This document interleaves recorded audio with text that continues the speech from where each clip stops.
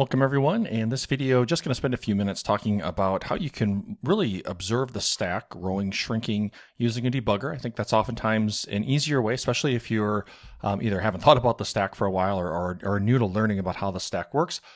And then in particular, we're going to look at a sample program here and look at the stack frames and how those, what happens to a stack frame as additional functions get called. So let's get started. The sample program today, again, just coming from one of my GitHub repositories. You can find this learning reverse engineering. I'm not the most clever when it comes to naming things. This program here, really any of them will do. But for this video, I'm going to use the cdecal.c source file. I've already got that compiled and opened up here in IDA. And you'll see that with IDA, we're already in main. And something to consider as we're getting into looking at the stack is that by the time we get into main itself is being called. So there's already a stack frame being built. And you can see evidence of that because not only do we have these arguments that have been pushed onto the stack before this call, but then we have the prologue that creates the base of the frame. This push ECX is actually essentially like a sub ESP, and that it's creating 4 bytes of space for locals. It'll be this local here. And then we're going to get into this call to a function that I already renamed demo, and that's just going to simply match up with our source program.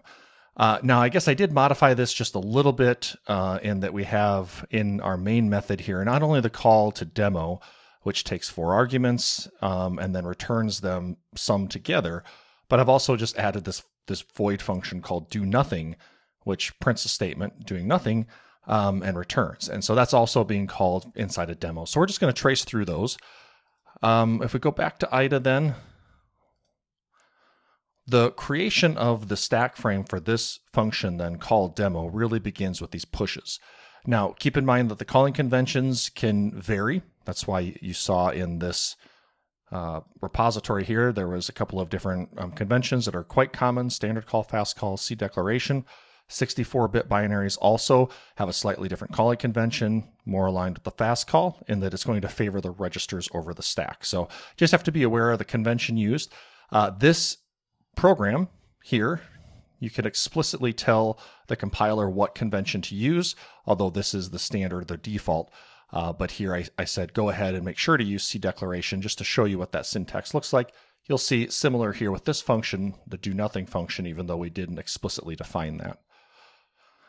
Okay, for debugging then, I'm going to just use the built-in debugger with IDA. We're going to set a breakpoint here on the first push. And the only option here, because this is the free version, is the local Windows debugger. So we'll hit play and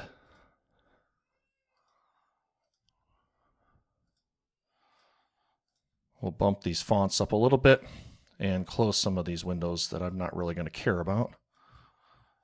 Here, let's actually make this a little larger. Let's go 18. Okay, so all I really want to focus on here in this video is we've got our stack view. You can see off to the lower right-hand side. And we also have our pointer, ESP, which is going to point to the top of the stack. So you can see that right now 53FAC8 is the top of the stack here down in the stack view. So, okay, so over here on the left-hand side, then we have our pushes. That's going to push those arguments onto the stack. So we can single step, and you'll see that as those get pushed onto the stack down here in the lower right, that the stack pointer decrements by 4, and then that value is moved into that region of the stack. So of course we're going to see, we see the 4, now we're going to see the 3, then the 2, then the 1, and ESP will continue then to point at the top of the stack. Now we're getting ready for the call, and I'm going to step into that call. You'll see that the return address will be pushed onto the stack. So that's going to be the address CF1058, and we're going to enter into the function demo. So let's step into that. There's our return address, CF1058, and now we're in the function. Okay, so to continue building the frame for this function, we have to go through the prologue now. So the old value of EBP has to be stored on the stack because these functions are using EBP as the base of the stack frame. You'll see, for example, referencing arguments, referencing locals. Those are going to be relative to EBP. And so this is going to store the old EBP from the previous stack frame so that it can use EBP for itself. So the push puts that old value of EBP on the stack, as we see here, And now we update EBP to the top of the stack with this move EBP ESP. Now this function has more or less created its own frame. On the stack is the frame from the previous function though. And so it's still there.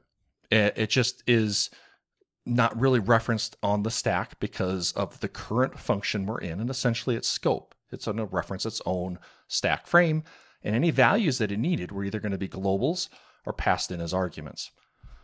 Now this call, the call to do nothing, as you see with the definition, has no arguments.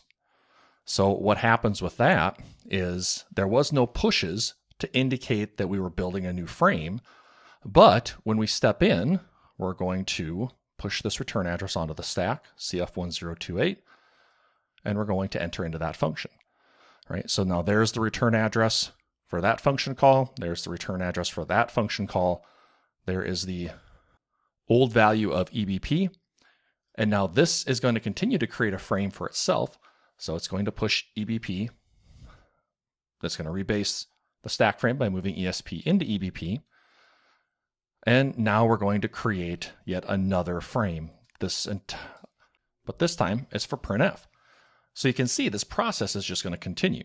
Now there's going to be a push for this call. There's going to be a push to get the argument onto the stack. So there's a pointer to that string. And now there's a call to printf. I'm not going to step into that because hopefully you get the idea here. With this calling convention, though, the C declaration, the caller is responsible for cleanup. So after this call, we'll step over this call. You'll see that in order to clean up the stack frame that it used for the call to printf, it has to then offset this push. So that's why you're going to see an add ESP4. Pushed decremented the stack pointer by 4 bytes in order to make space to push or to move a pointer to the string into the stack space. This is going to then add it. Adding will shrink the stack. And it doesn't matter. You'll see here as we add to ESP4, and we just scroll up a little bit, right? The pointer is still there. It's just that our stack pointer is now pointing to this location that's highlighted in blue. Now we're getting ready to essentially unwind, right? That is, we're into the epilogue. So we now need to pop EBP. That's going to restore EBP from this push because there was no sub ESP. Functions that have local variables, you'll see pushes or subs, oftentimes here as part of the prologue. There wasn't one here, so now the stack pointer is pointing to the old value of EBP. So it's just going to pop that directly back into EBP, and now it's going to return. And you'll see that the return address is now on top of the stack. So the epilogue makes sure that the function returns as it should. This is what's really important about these calling conventions, especially ones that are using the stack, because if this alignment was off, let's say you had a C declaration function, you pushed an argument, you called, but then there was never an add. Well, then when this pop was encountered, it wouldn't pop the right value, and the program would eventually go to the wrong location because it wouldn't return to the right address, or at least you could say bad things will happen. Okay, so now we're going to return, and you'll see that our stack pointer is pointing to the base that was set up here. Now it can, because it's using the base has been reestablished for this stack frame, right? Now all of these references from EBP will actually work. EBP plus, and you have arg0, 4, 8, and C. We can change these using the Q shortcut key to look at the raw offsets. You can also see up here, this is the raw offset. So EBP plus 8, right? If we look at our stack pointer and we add 8 bytes to it, that'll take us to this location, right? Because we're at 53FAB0, well, plus 8 would be 53FAB8. So that's 1. That's going to move that value into EAX, and we can see that as we step and execute that instruction, EAX now has a value of 1. Okay, another 4 bytes, that gets the offset EBP plus C, so that's just simply this next location. And of course, 1 hex and 14 hex will be 3 and then 4.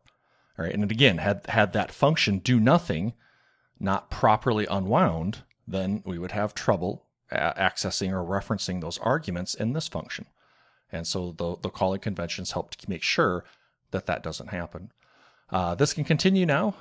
It's just going to add in EAX because EAX is the accumulator register. Functions that return a value will oftentimes return them in EAX, and this is how it's returning. So we can see once that's done, EAX contains the sum, which is 10. You can see that over there. Now it's going to do the epilogue, pop EBP, because there were no local variables. And now we're back to the return address. So now it knows where to return. So return is going to take this address off of the stack, going to tell the CPU where to go, or EIP, and then the stack will increment. Okay, again, calling convention here. So we've got to adjust for the 4 pushes, so 4, 8, C, 10 hex. So we have an add ESP10. And now after that, you'll see that our stack pointer went from pointing here after the return to here, and that's where it was originally when this whole program started. And we can continue to watch the stack if we wanted to, but now we're catching the epilogue for the stack frame for main as it gets ready to return to where it was actually called.